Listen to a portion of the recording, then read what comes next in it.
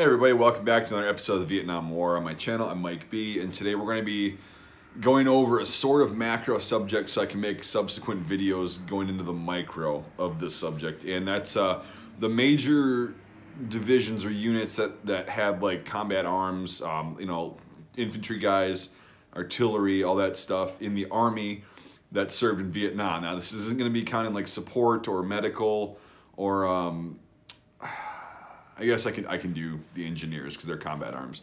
So we're going to go through all those units. We're not talking about like aviation, the U.S. forces in Vietnam, all that stuff.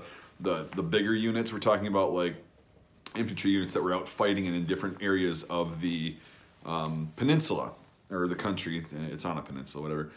So the first one is obviously going to be the 1st Infantry Division.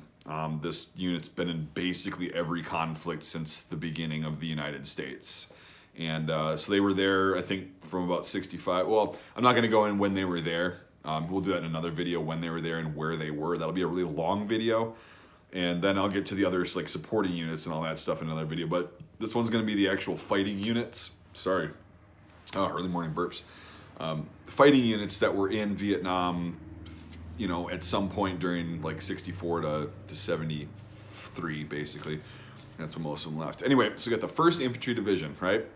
They were there basically the whole time. 2nd Infantry Division was not there. They were in Korea. So a lot of people think that the 2nd and 3rd Infantry Division were actually not in the Vietnam War. So that's very interesting because they were in basically every conflict before then, but not in this conflict. The 4th Infantry Division, right? The unit patch of the 4 lieutenants pointing north, the IB Division. They were there. Pretty interesting unit. The 5th Infantry Division, which no longer exists, was the Red Diamond Division. It's again a pretty old unit, but it doesn't exist anymore. They were there, and they were mechanized actually for the most part, and they were up in the northern area by the demilitarized zone. But again, we'll get into that on the other video. 6th wasn't there. 7th, 8th, 9th Infantry Division. So that's the old reliables, right? The psychedelic flower, they called it. They were there. That unit doesn't exist anymore either. In the early 90s, it was disbanded. A lot of unit history there as well. But that was an interesting unit. There's a reason I enjoy it. And yeah, it was Forrest Gump's unit. It's not why I enjoy it. I enjoy the actual kind of what they did. They were fairly unique for an army division and what they did in Vietnam. But anyway, all right, so 10th Mountain wasn't there. Now we've got the 11th Armored Cavalry Regiment, I guess they are. They had a lot of infantrymen attached to them. A lot of infantry attached to them. I missed a unit, but I'll go over that next because it goes along with this. So 11th Armored Cavalry, they actually went into Cambodia. So that's an interesting story we'll talk about. We'll try to talk about all these units in subsequent videos. I'll go over them and kind of give you the history and what they did and where they were. So you've got the 11th Armored Cavalry. Then you've got the 1st Air Cavalry Division, Air Mobile.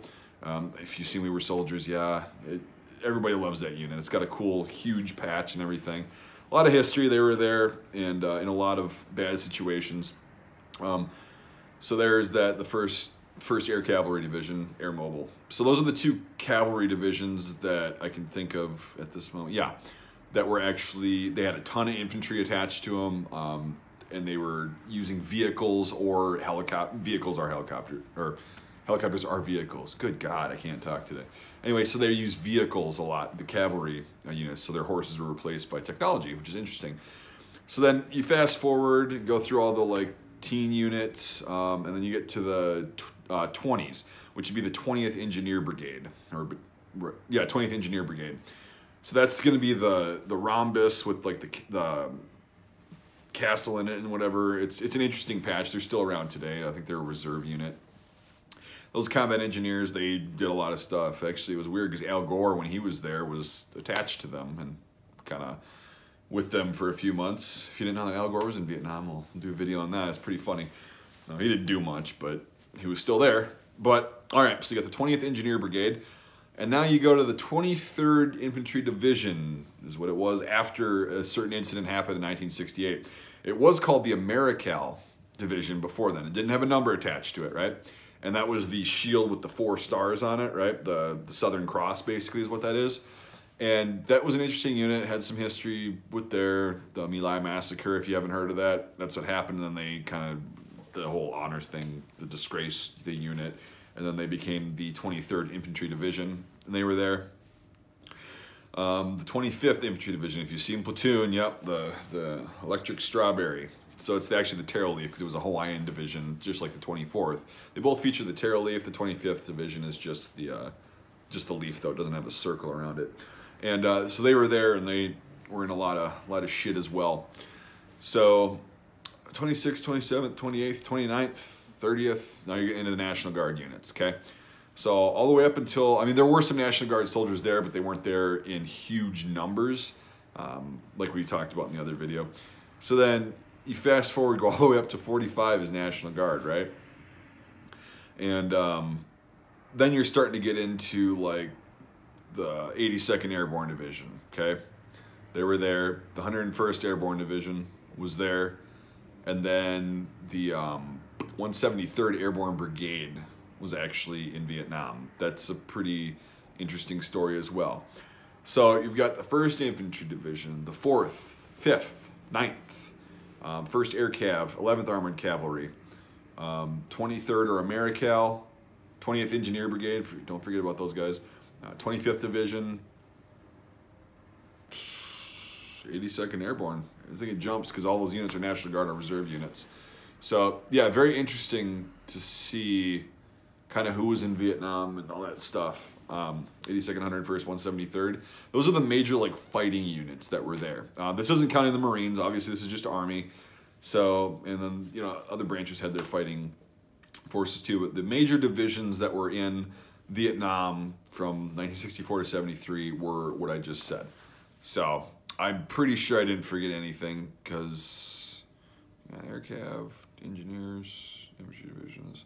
Yeah, so it wasn't really a huge number of actual divisions and units, like infantry, you know, and combat arms units that were in Vietnam. But what happened was people would rotate in and replace whatever unit needed manpower. So that's kind of how that worked. It wasn't like nowadays where this unit would deploy as a whole and all that stuff. So another video will cover that. I always get more ideas for videos when we're doing videos.